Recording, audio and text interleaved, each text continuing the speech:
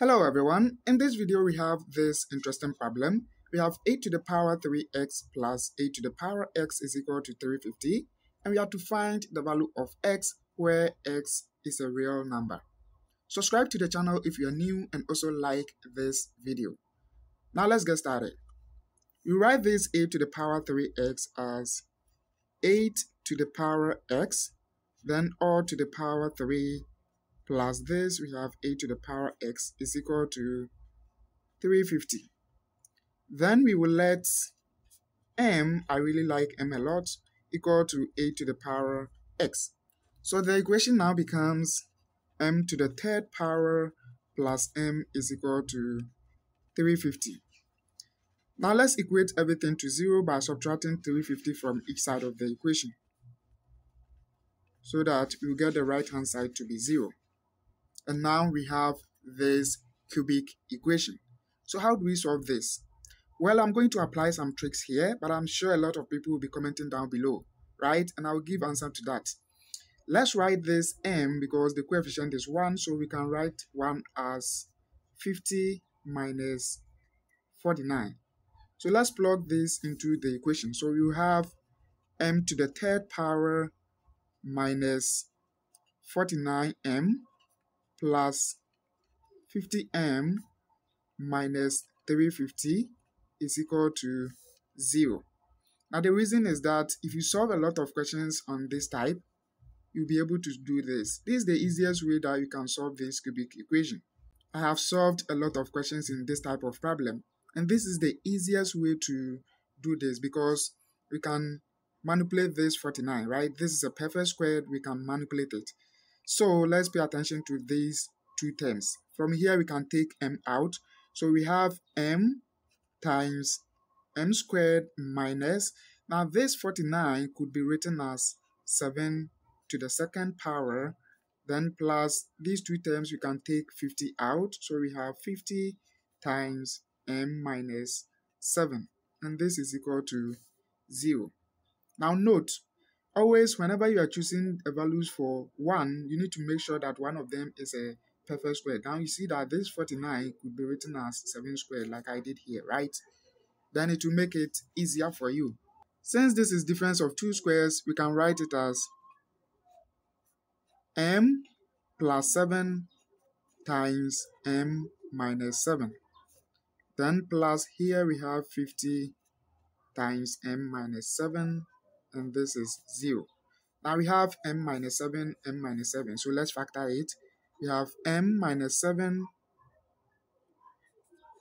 times, here we have m times m plus 7. Then this side we are left with 50. And this is equal to 0. Now let's distribute this m across. So we have m minus 7 times m squared plus 7m plus this 50. And this is equal to 0. We have a product of two factors. So we can say that m minus 7 is equal to 0, or m squared plus 7m plus 50 is equal to 0. Now let's consider this quadratic equation first. From here we need to discriminate by using the discriminant formula, which is delta is equal to b squared minus 4ac. So we know that b is the coefficient of m, so you have 7 squared minus 4 times 1, where 1 is the coefficient of m squared, times c being the constant, so we have 50 here. 7 squared is 49 minus 4 times 50, that is 200. So we have delta to be equal to negative 151. Since delta is less than 0, it means that this quadratic equation over here has no real solution. Therefore, we are not going to consider this equation. Now let's pay attention to this equation. From here straight away we see that m is equal to 7. But remember that we let m equal to a to the power x.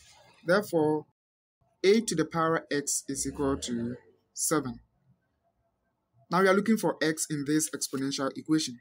Let's go ahead and then introduce log in base 8 on each side of the equation, because if we introduce log in base 8, we'll be able to generate something like log in base a of a, which is equal to 1. And it will make this exponential equation very simple to solve. So we have log in base 8 of a to the power x is equal to log in base 8 of 7. From the properties of log, the power now becomes the leading number. So we will have x log in base 8 of 8 is equal to log in base 8 of 7. Now this log in base 8 of 8, like we said before over here, is equal to 1. Therefore, we have our final answer to be x equal to log in base 8 of 7. Now, if you use calculator for this, you get x approximately equal to 0.935785.